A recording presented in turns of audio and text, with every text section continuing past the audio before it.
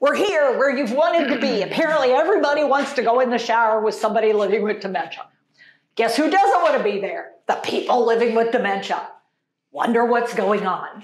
All right, I don't know if you can tell or not, but in many shower areas, what's one thing you notice right away about my voice and what do you notice?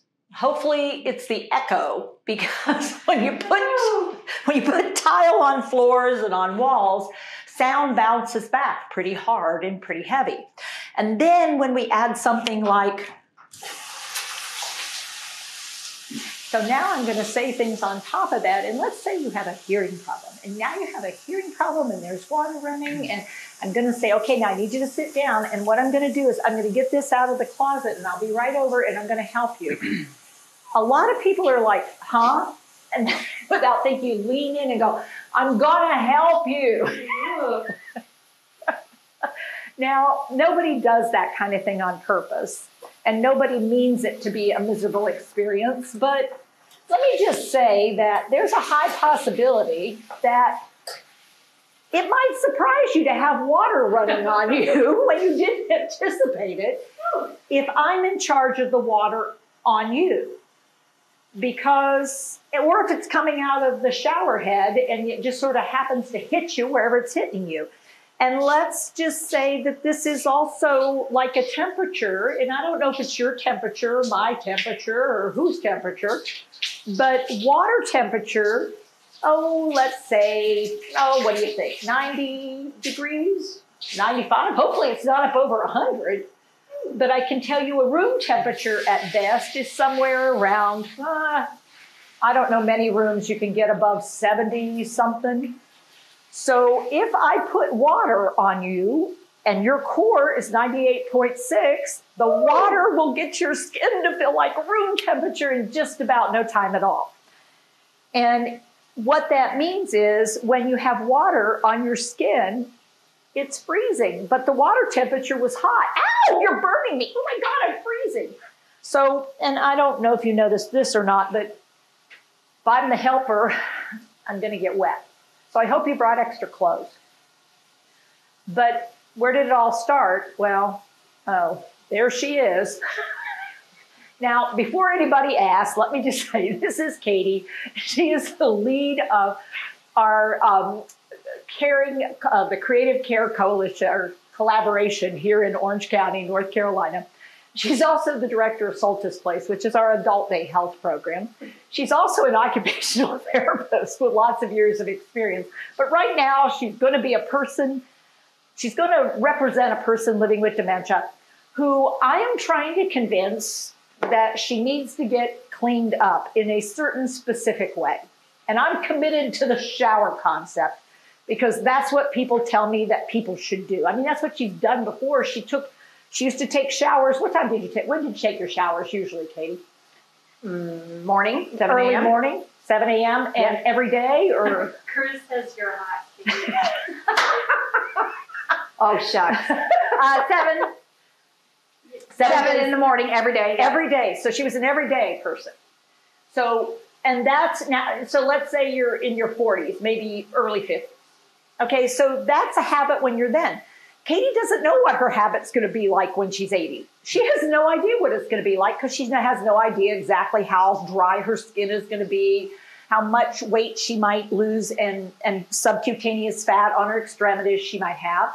And yet people around her remember her taking showers at 7 a.m. every morning. That's what Rita, her daughter, would say, every morning, her husband, every morning. And so we have in our mind that ideal time and place of showering. So I might start with, instead, hey, Katie, it's Teepa. Hi. Hey, listen, I have the water running, and I wonder if you would help me out by checking temperature. Okay. Would you stick your hand in and see what you think? Okay. Okay. Tell you what, let's turn the light on first. Now notice, I got her into the space in two ways. Number one, hey, Katie, it's Teepa, just a greeting. And then I said, ooh, I have the water running. Now, I have the water running in advance for a couple reasons. hot water in a 70-degree room will actually heat the room up a little bit more. And it may heat it so much, especially if I close that door behind us, that it makes it almost like a steam bath. So it's warm, it's steamy, which is going to make it more likely, Katie, if you're warm and steamy, are you more likely to come out of clothes or want to stay in them? Oh, I'd come out of clothes. She'd come out of clothes. So if the room gets nice and warm, well, not, guys, don't get excited and please, TikTok, don't shut us down. We're not doing anything. We're just talking. And then instead of taking her immediately to the shower, I took her to the light switch. So I want to give her some things to do before we get anywhere near the shower that are successful things to do. So it's not, I get her in the room and then I get her in the shower. It's not like a hunt. So Katie, go ahead and put that switch, see if we can get that light on. Well. Somebody asked, does lighting affect hallucination? Yes, it does. Does lighting affect hallucination? It absolutely does. Shadows and light shadow combos and light with things. So if you take a look in this space, like go ahead, Amanda, if you want to take a look in there. This is one of the areas we want to change at Soltys. If you're curious if we're going, this is great. We wish we could keep it. It's not. We hate it. It's been here a long time. There's lots of problems with it. There's not a in-the-room heat source that really warms us up a lot. We like heat lamps. We like the warm space, the tile floor, also the tile walls, the ridge around high, the big area there with the little shower at the one end, and rails, but not an easy way for people to feel real comfortable. This is not a real comfortable seating. So one of the things I'm going to do right off is I'm going to take a towel and throw it on the ground. And the reason I'm going to throw it on the ground is nothing makes somebody less comfortable than they already were than having a damp floor that you go to step on and it feels a little slicky, and it also may feel cold because tile and water, when it's just splashing on it, doesn't necessarily stay warm. So what I'm going to do now is say, hey, Katie, put your hand in to see what you think. Here, so what do you think? Warm enough or not really? Oh, no. No, not for you. Okay, I'm going to turn it up. Let's see if I can get it warmer. Ooh, what did that do? Ooh, cold. That's Very not cold. colder, huh? So let's try it the other way. Oh, that's better. What do you think of that? Is that better? So what I actually did is I took it one way and then the other way because I actually do want Katie to feel like there's something she's doing here that's important for me to understand. Now, how's that feel on That you? feels good. That feels pretty good? Yeah. Well, tell you what, it's about that time because you said 7 is when you usually do this, right? Yeah. Oh, crap. Well, it's just right after 7. We might be running a little late, but I think you still probably have enough time. Tell you what, come on over here, and what I'm going to do is I'm going to hold up a towel. So by now, let me just say, we would have for sure had the door shut the whole time, and I would say, I'm going to hold this up, and what I want you to do is go ahead and take your top off, and I'm going to wrap this around you. Okay. Now, notice how she said okay right away. I still don't know whether she's going to do it or not, but what did I create here, Katie, for you? How's this feel? Privacy. She's got privacy. Now, I can see and tell whether she's doing anything. I get that. The goal here, though, is to give her that sense of privacy. So she feels private. So if she does get out of her let's say her dress, she'll take her thing off there. There you go. Oh yeah, that thing's on there. Let's make sure that we don't rip that off. That won't work very well, and I'll hook it back for you. There you go. Oops. Did I hook it? Not quite. Sorry. Thanks for being very tolerant, Katie. While you're doing that, can you talk a little bit about the difference between Wernicke-Korsakoff syndrome or alcohol-related dementia versus regular? Yeah. So I'm going to come back to that. What I will tell you is Wernicke's and Korsakoff's used to be 2 different variations of a dementia. They both related to somebody who had alcohol in their life in excess to where classically people would binge drink. And what that meant is they would drink until they passed out and they had alcohol poisoning in their brain. Now, some people are more low level, what are called functional drinkers. So they would drink until they felt no pain. But what that meant was it also made the brain not work very well.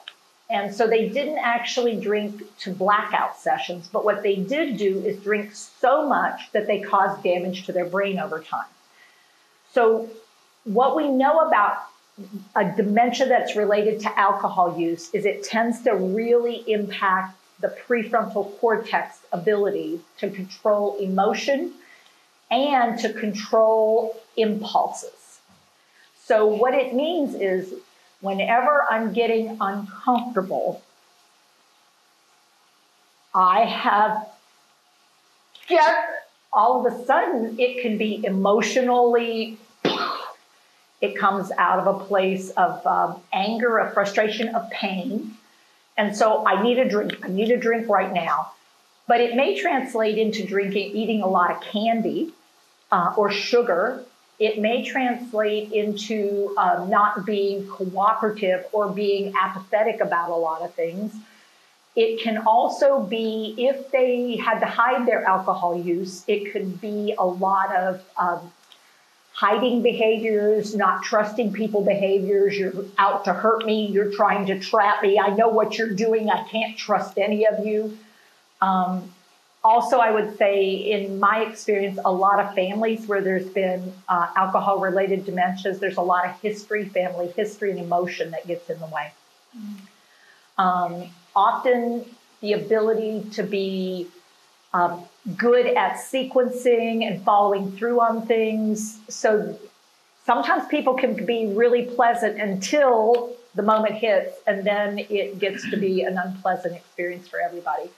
But often it's the combination of family dynamics, emotional distress that people get into pretty quick, and the illogic logic, and the need to be in control.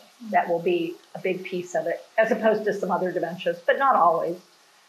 All right, so let's say I got Katie down to underwear. Woohoo! I don't go any further necessarily. Underwear's fine. I leave it on.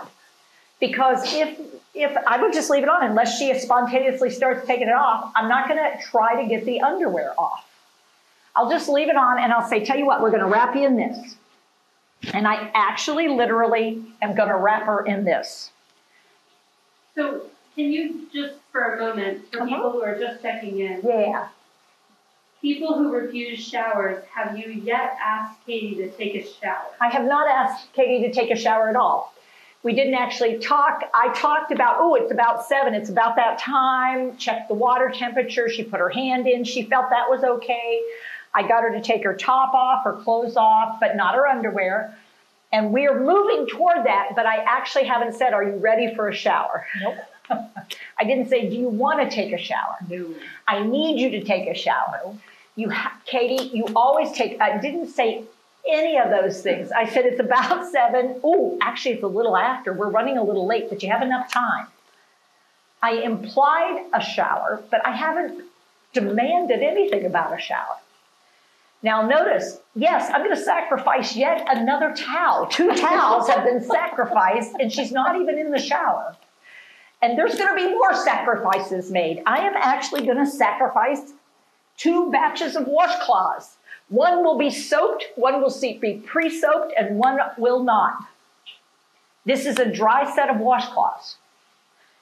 These are pre-soaked because I don't want to be messing around with finding soap and cleaning washcloths. And if she's really mucky somewhere, I want to be able to drop it and go to another one. So I want a batch of washcloths that are prepped up.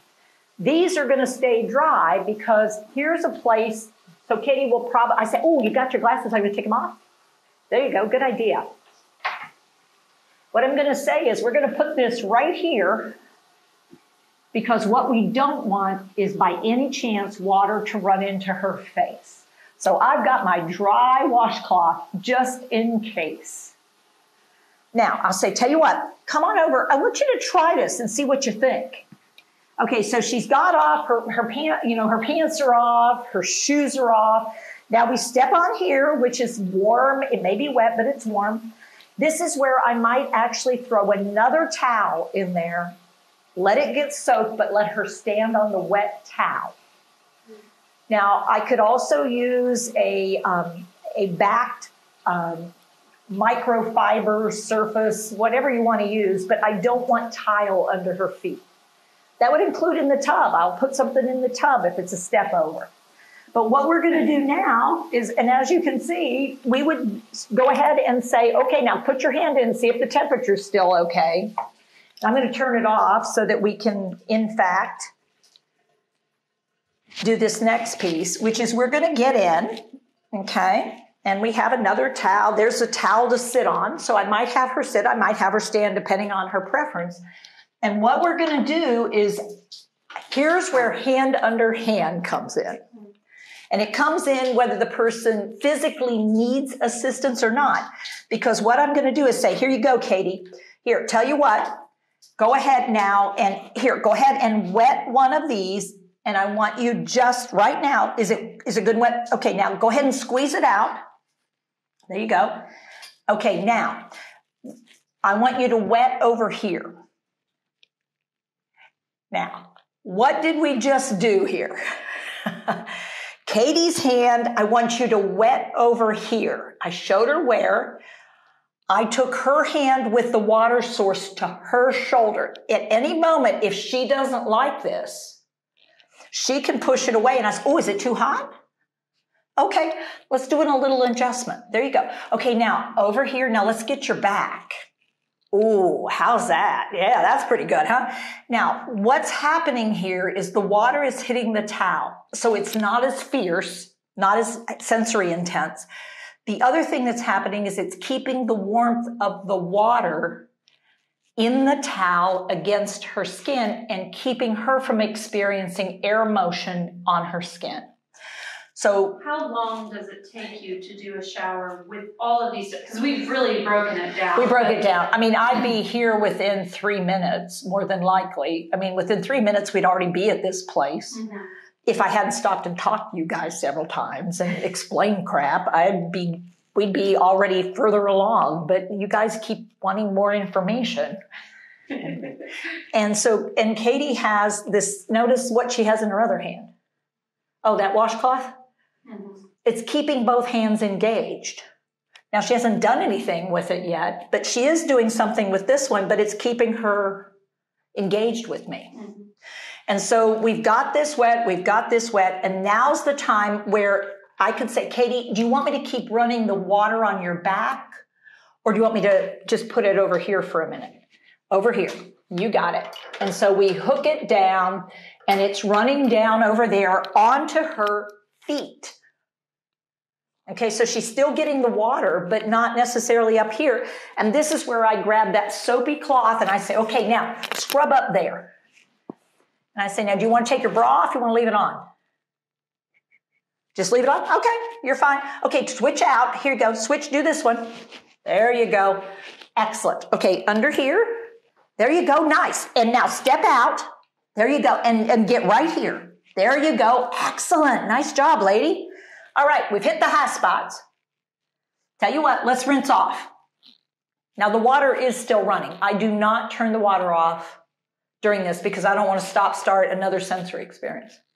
So we get it down and we start, and with Katie and me, we're rinsing. And that's when I'll say, going to let this drop. I'm going to get you a dry one. Okay, because we've done our rinse. Now, if she washed her pits and they were really gross, we have a second one. If she washes her crotch and it's like, ooh, brown stuff. That's where we're making that. Okay, there you go. Go ahead and put that around your shoulders. Nice. Ooh, yeah. Okay, now here's another one. And so I bring another one. Okay, now let's do your armpits. There you go. We're done. That's the shower. I'm not soaping all over her body. This is that recognition. Where did I need to get to? Pits and crotch and boobs. And are you also doing sort of an assessment of I absolutely am. When you're looking at someone, where are the high spots that you would be looking? What am I looking at? I'm looking at her feet. I'm looking at her legs to see, do I have edema? Do I need any skin areas that I need to be worried about? I'm looking at when she's doing that cleaning in that crotch in the front, does she reach back far enough, or do I say, hey, Katie, let me get your back here? And when I do that, I'm also getting down further. Now notice my hand at the shoulder, which is another reason I want more washcloths to be able to apply. And I'm coming from behind, but you have fewer sensors, sensory information intake systems from the back end. And so she'll tolerate me doing a lot of touching here. I want to make sure that when I'm touching, it's this kind of touching, not this kind of fiddly touching. Huh, Katie? No. And again, I'm not messing with her hair this trip. Whether she needs it or not, I'm not messing with her hair. I'm not getting her face wet, her head wet. I'm not going there because I just want to get the high spots. How would you help someone get their neck rolls? Getting neck rolls. So what I'm going to do is, if we do neck rolls, I will do hand under hand and I'll go, hey, Katie, can you look up for me? Good job. There you go. You got it. You got it. Good. Now, if she can't extend her head, she can't do that. What I'll say is, Katie, look over there. There you go. And I'll work on getting the ones to this side. And then I'll say, and look at me. There you go. Good work, lady. You got it.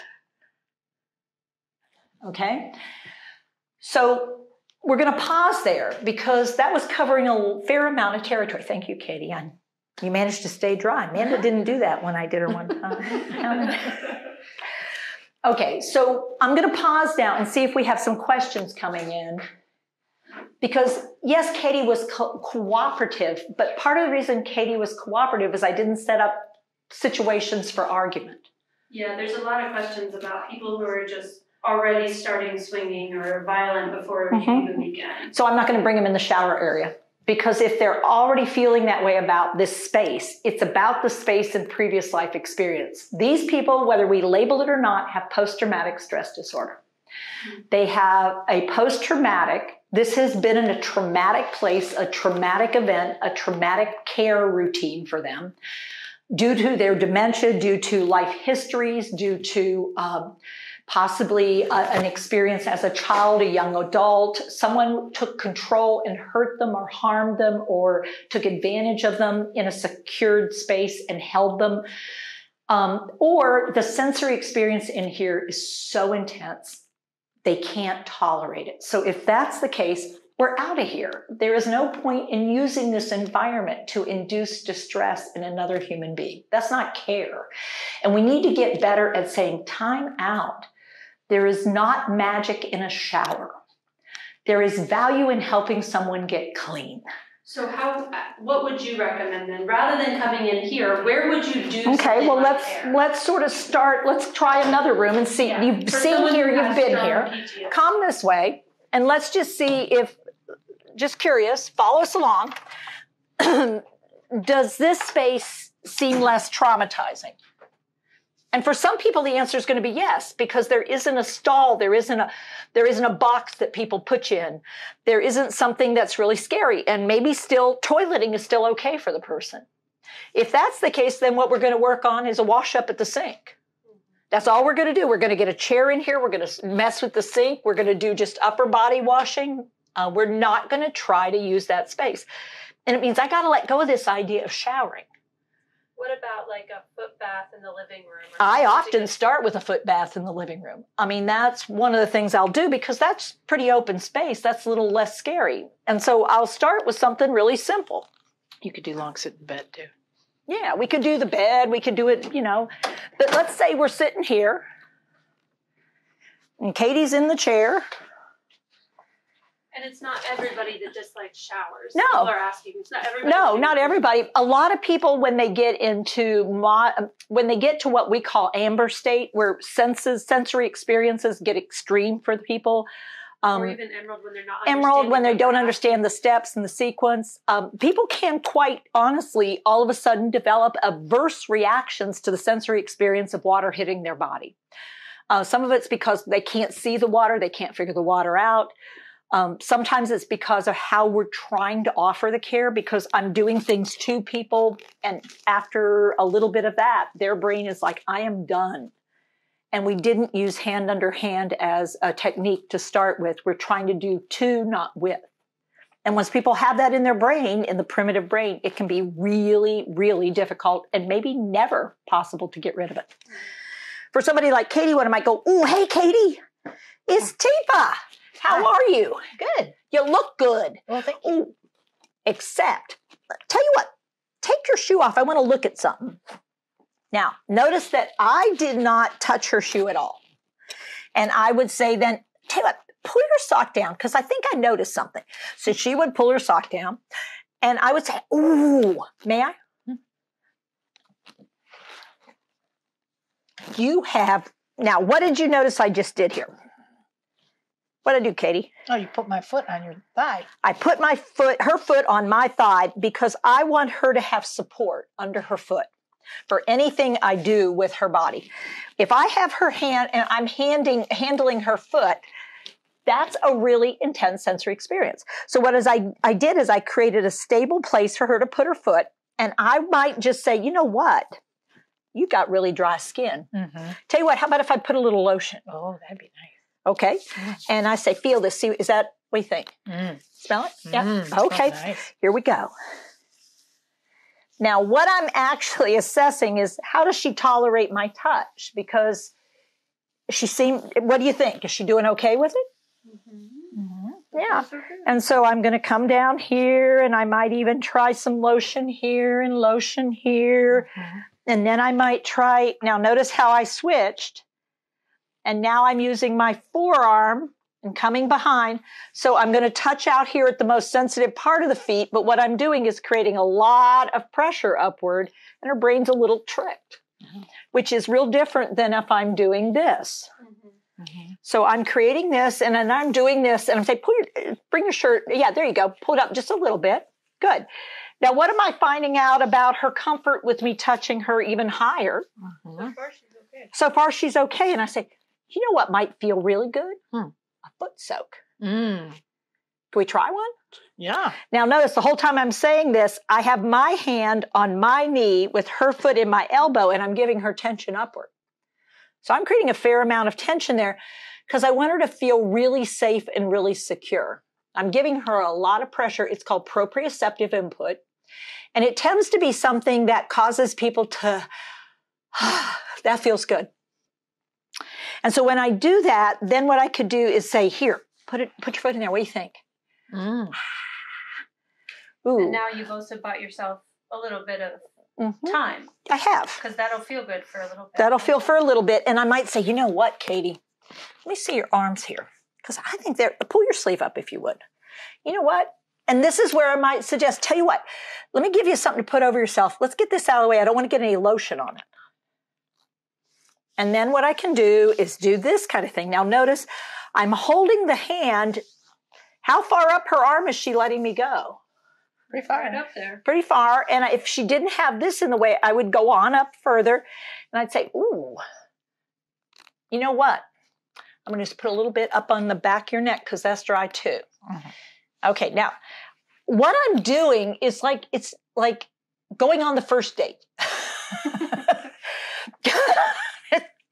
Pretty good date. I mean, because what's happening here is I started on Katie's preferred side. I didn't mention that yet, but that's really important to notice too.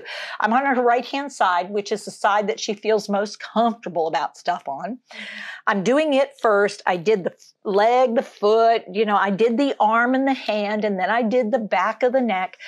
What I'm doing is getting her to feel my touch and see if she's okay with how I feel and what it feels like for me to touch her.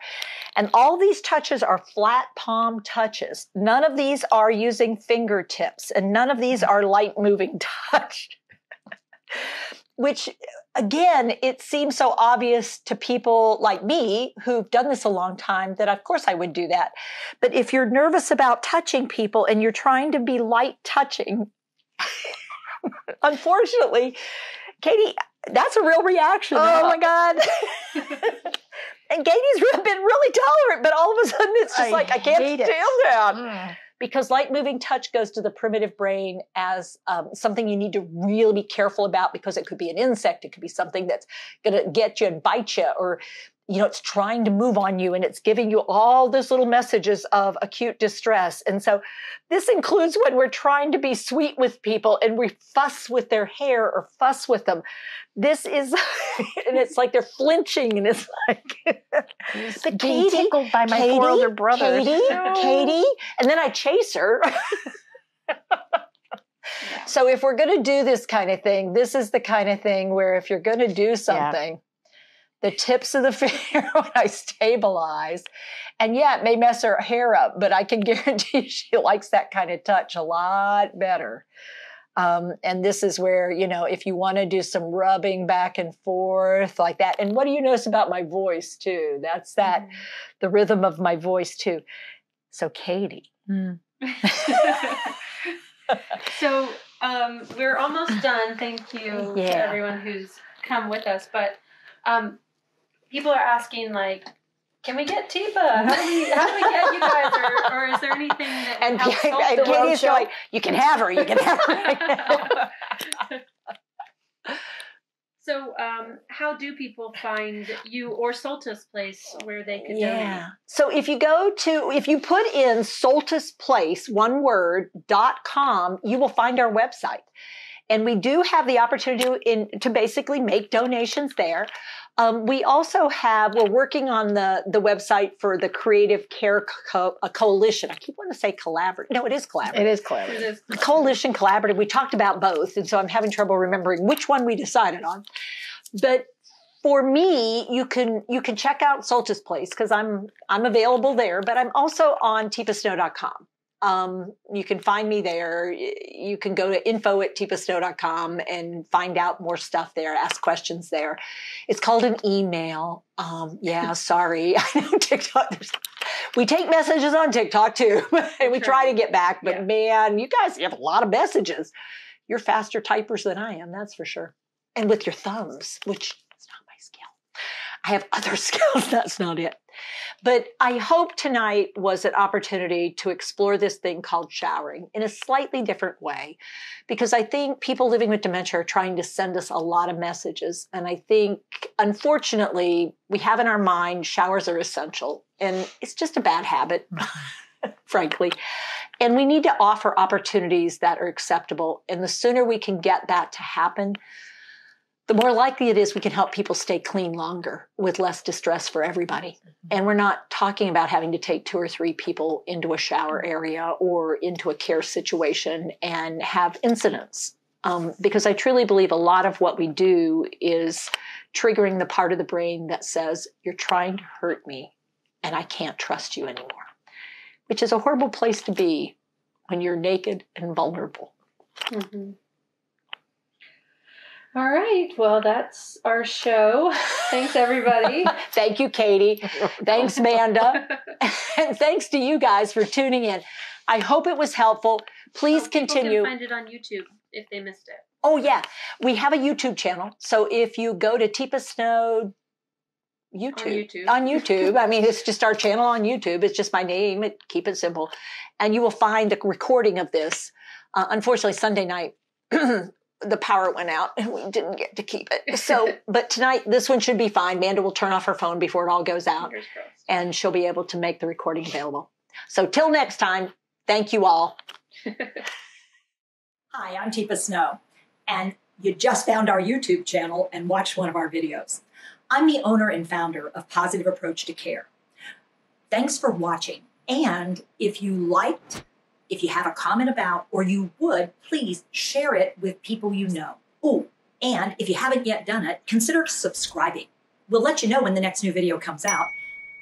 And you might want to visit our website, www.teepasnow.com, where you'll find other resources as well. See you there.